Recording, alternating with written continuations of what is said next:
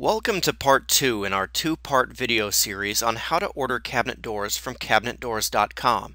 In part 1, we touched on different ways to access the order form and how to browse and select the different door styles we offer. In this video, we'll show you how to add and remove items from your shopping cart, how to select wood species, entering in the sizes of your doors, getting shipping costs, and finally, checking out. Let's get started. Starting from the Shaker cabinet door product page, we'll scroll down to the order box and learn the ordering process. To price Shaker doors, we only need to choose wood type and enter the width, height, and quantity. But if you want hinges or hinge cup boring, just click Yes in their respective drop-down menus. Clicking the Select Wood Species down arrow shows each wood type and the price per square foot for the Shaker door in that wood. Click on the wood you want. We'll choose Select Oak for this example, and next we'll enter the size for our first Shaker door. Entering a width of 12 inches and a height of 12 inches, we see the price of $13.76.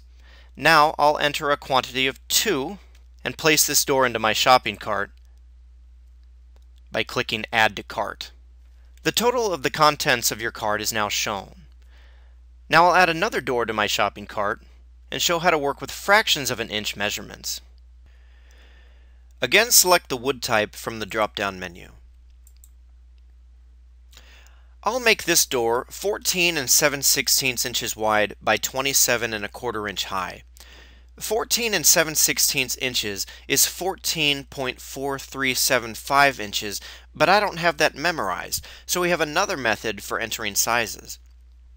I can type 14.4375 or just type 14 7/16 and let the website do the arithmetic for me.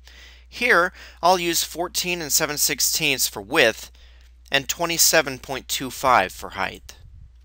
The price for this door is shown as $37.59. I'll enter a quantity of 2 for this door and add them to my shopping cart. Notice that the shopping cart has been updated and my total for the 4 doors is $102.70. Just continue adding doors to your cart until you've finished your order. Now let's assume you've noticed a mistake in your cart. No problem. Just click the X to the right of the door you wish to remove and it disappears. Once your order is complete and saved in your shopping cart, it's time to get the shipping cost. Click the Checkout button and you'll see a large page listing each door in your cart and again showing the total price. Now click the Checkout button again. If you're not logged in, you'll see the login page. Enter your login name and password, and you'll see your shipping and billing information. If everything is correct, click the Get Shipping Rates button at the bottom of the page.